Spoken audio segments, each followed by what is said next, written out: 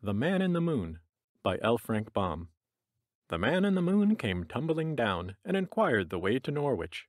He went by the south, and burned his mouth with eating cold pease porridge. What? Have you never heard the story of the Man in the Moon? Then I must surely tell it, for it is very amusing, and there is not a word of truth in it. The Man in the Moon was rather lonesome, and often he peeked over the edge of the moon, and looked down upon the earth, and envied all the people who lived together. For he thought it must be vastly more pleasant to have companions to talk to than to be shut up in a big planet all by himself, where he had to whistle to keep himself company. One day he looked down, and saw an alderman sailing up through the air towards him. This alderman was being translated, instead of being transported, owing to a misprint in the law, and as he came near, the Man in the Moon called to him and said, "How is everything down on the earth?" "Everything is lovely," replied the alderman, "and I wouldn't leave it if I was not obliged to." "What's a good place to visit down there?" inquired the Man in the Moon. "Oh, Norwich is a mighty fine place," returned the alderman, "and it's famous for its pease porridge." And then he sailed out of sight, and left the Man in the Moon to reflect upon what he had said. The words of the alderman made him more anxious than ever to visit the earth, and so he walked thoughtfully home and put a few lumps of ice in the stove to keep him warm, and sat down to think how he should manage the trip. You see, everything went by contraries in the moon, and when the man wished to keep warm, he knocked off a few chunks of ice and put them in his stove, and he cooled his drinking water by throwing red-hot coals of fire into the pitcher. Likewise, when he became chilly, he took off his hat and coat, and even his shoes, and so became warm. And in the hot days of summer, he put on his overcoat to cool off. All of which seems very queer to you, no doubt, but it wasn't at all queer to the Man in the Moon, for he was accustomed to it. Well, he sat by his ice-cool fire and thought about his journey to the earth, and finally he decided the only way he could get there was to slide down a moonbeam. So he left the house and locked the door and put the key in his pocket, for he was uncertain how long he should be gone. And then he went to the edge of the moon and began to search for a good, strong moonbeam. At last he found one that seemed rather substantial and reached right down to a pleasant-looking spot on the earth. And so he swung himself over the edge of the moon and put both arms tight around the moonbeam and started to slide down. But he found it rather slippery, and in spite of all his efforts to hold on, he found himself going faster and faster, so that just before he reached the earth, he lost his hold and came tumbling down head over heels and fell plump into a river.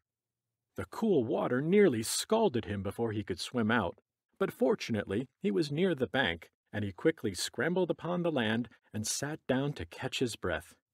By that time it was morning, and as the sun rose its hot rays cooled him off somewhat, so that he began looking about curiously at all the strange sights and wondering where on earth he was.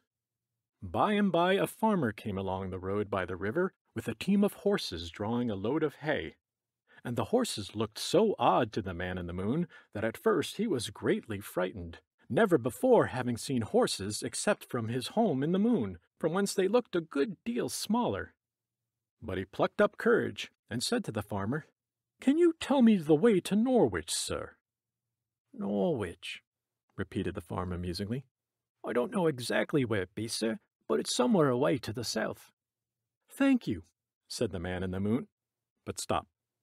I must not call him the Man in the Moon any longer, for of course he was now out of the moon.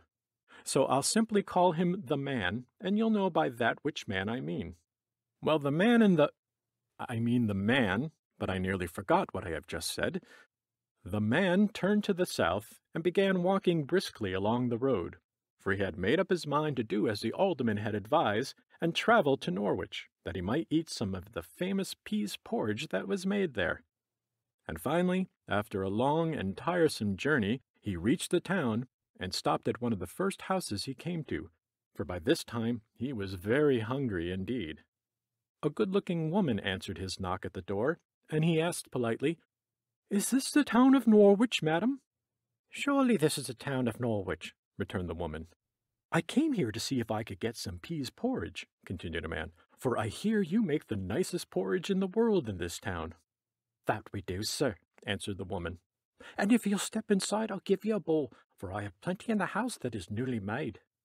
So he thanked her and entered the house, and she asked, "Will you have it hot or cold, sir?" "Oh, cold by all means," replied the man, "for I detest anything hot to eat." She soon brought him a bowl of cold peas porridge, and the man was so hungry that he took a big spoonful at once.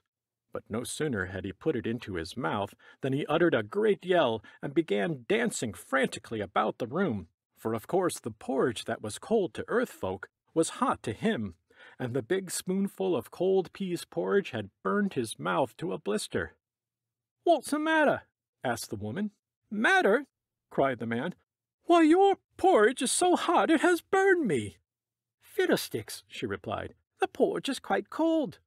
"Try it yourself," he cried. So she tried it, and found it very cold and pleasant.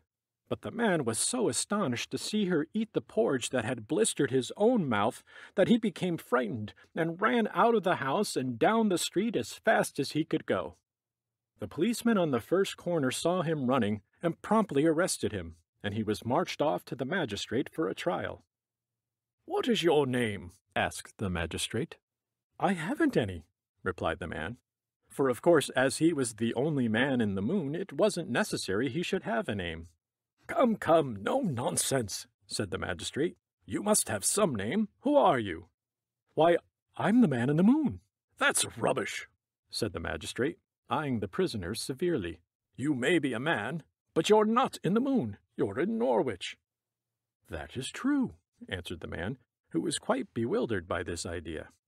"And of course you must be called something," continued the magistrate. "Well then," said the prisoner, "if I'm not the man in the moon, I must be the man out of the moon, so call me that." "Very good," replied the judge. "Now then, where did you come from?" "The moon." "Oh, you did, eh? How did you get here?" "I slid down a moonbeam." "Indeed? Well, what were you running for?" "A woman gave me some cold peas porridge, and it burned my mouth." The magistrate looked at him a moment in surprise, and then he said, "This person is evidently crazy, so take him to the lunatic asylum and keep him there."